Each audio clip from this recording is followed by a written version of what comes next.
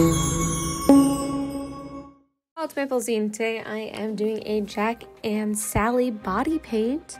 So I'm using primarily Made You Look spotty paints, but this light blue is actually from Mayron Makeup, and that's just because I didn't feel like mixing paint. Same with the pink-ish melony color, that's also from Mayron, and that's in the Tropical palette. This one's just a standalone one that I have. All the rest are Made You Looks. So I'm just starting off on the Sally side, putting in the blue just everywhere where blue happens. And I kind of have a rough sketch of where Jack and Sally kind of are sitting, but I do adjust things like as I go. I did start out wearing a red wig, but chat decided that it wasn't working just against the Jack side. The red just was not working for us, so we ended up switching to a black wig. And I did try to edit the pictures to have a red split dye, but it just didn't work out against the black background, so that's why I have black hair. But I'm just going through and filling in everything that is for Sally. So I did the white for the eye, and now I'm going in with all the yellow patches. I realized technically the side of Sally that has the cut over the eye is actually on the yellow and green section, but considering I wanted to do the pattern, I moved the cut to the other side, so just so that way it was more, it just had that, like, the flavor, I don't know how to describe it, not the flavor, you know what I mean, like it just had more of the pattern from Sally's dress versus just the kind of solid block colors that she had on that side. So that's why I ended up doing that, and then I just did a block out for the neck and the body area with black. I did the same thing over on Jack's side. Put a little bit of black paint in my eye socket, but I'll go in and actually do that side when I get there. So now I'm just using a darkish red / pink tone just to add some movement in the dress. And then I'm taking a burnt orange, kind of yellow, mustardy yellow to do the stripes, and then a little bit of brown just to give it a little bit more definition, because it's kind of more of that stripe pattern. And then just adding a few little like folds and stuff for where things go. And then I'm taking a darkish slate blue to do the shadows from where the sleeve would touch Sally's arm, and then just around the dress portion. Otherwise there's not much there. And then I'm using that same shade to kind of map out where the shadows of the stitches are gonna go. So I kind of did a ridge, sort of say, on each side of the stitch, and then I'm going to fill that in later with using a black liquid liner. And I just did some blue on my lid, just so in case you see it, it's just kind of more pushed back. And then I did that same ridge a few centimeters away from the cut over to Jack's side, which I really liked how this turned out. And then I used that mustardy yellow that I used for the other side for the stripes to do the cut type feel of the shirt too. Now I'm just using black to kind of go in and start doing some lines where all my stitches are going to go. So you'll see I kind of left that kind of ridge, so that way it looks kind of raised. And then we're just going off of, I'm trying to go as close as I could to Sally's stitches just to make them all match. And then I put a dark blue underneath just to give it a little bit of shadows. And then at that point we put a little bit of white in our lash line, a red lipstick on, and then I'm starting to do the stitches on the sleeve and then the pattern. I don't think this is 100% accurate from Sally, but it does look similar to this. As I said, it's trying to go for that Sally vibes without, it's not going to be 100% perfect, but I really liked how this turned out.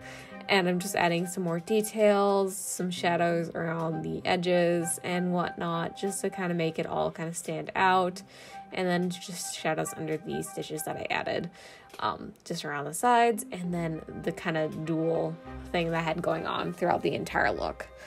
So that is pretty much the Sally side done. So now we're going to move on to some lashes. Oh wait, we need lashes to finish out the look. I did big lashes on the top and then 3 small individual lashes on the bottom, just to kind of give it more of a doll feel.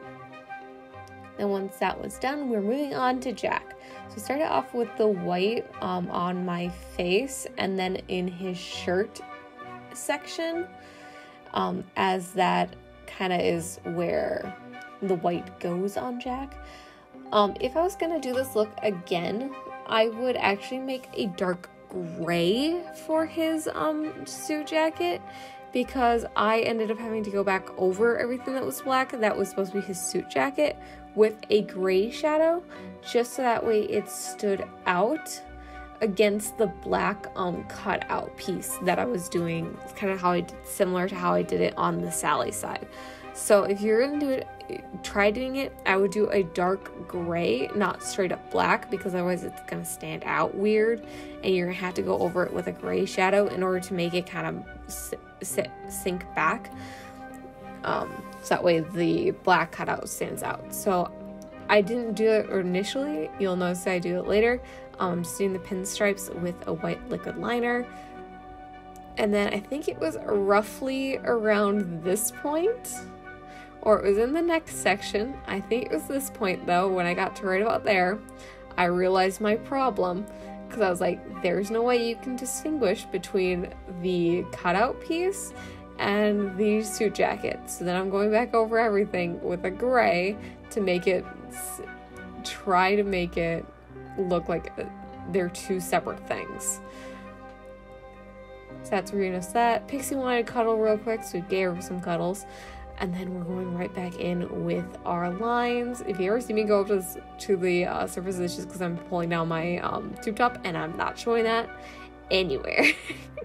Because that ain't the life we are about here. Then I'm just adding in some shadows. And I ended up using one shade and then ended up having to change it and go back and forth between white and gray and black, because I accidentally grabbed a shadow that had glitter in it, and that was not the look we're going for. It's roughly around here, right there. That was the problem when I put that white on it, because it wasn't the white that I thought it was, and then I had to go back and forth quite a few times to make that fixed.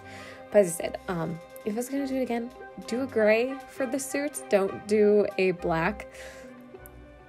It can be really dark gray. Just don't do black on black. It's not gonna work. You gotta do gray. Next I'm doing his bat bow tie. So just filling that in, and because I didn't make a gray, I just went over everything with the shadows, and then we put in the pinstripes. I love how Jack has the pinstripes everywhere. It's such a vibe. I literally couldn't decide between if I wanted to do a Jack or Sally, and that's why I ended up doing a mixture of both. And I really like how this turned out.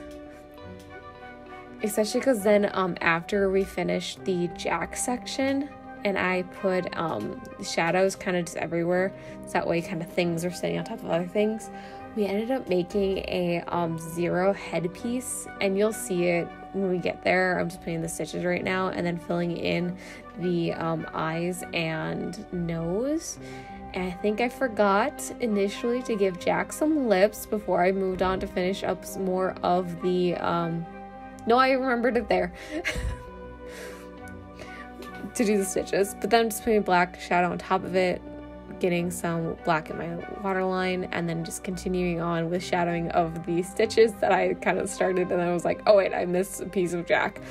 So that, yeah, you'll see I'm just going back and forth on all of them. Every single stitch gets an under shadow, just to make it all pop from there, and then just made sure that there's shadows on the mouth and just kind of blending things in on Jack's side. And this is where we're kind of going back and forth between the wigs. As you can see, the red looks right on Sally's side, but it looks odd to the Jack side. But at this point we hadn't switched it. I was making 0. I initially made it way too big, and I had to make a second second 0 to put underneath. And I just cut that out with my scissors. And then I used a mixture of Sharpies and dry erase markers and then also I took a liquid liner to make a 0. And you'll see it when I pull it up. And then I ended up attaching that to a clip that I could then put in my hair. This is where we switch out the red wig for the black. And that is just because I don't have a split dye wig. I couldn't pick one for the other. So we ended up just doing a black wig because it just worked better against Jack. And then there's our little 0 that's in the hair. And I love how it looks. Look at his face. He's so cute. But I love how this look turned out. I hope you guys all enjoyed. If you did, do the YouTube things, like, subscribe, leave a comment down below, and I'll see you guys all in the next one. Bye!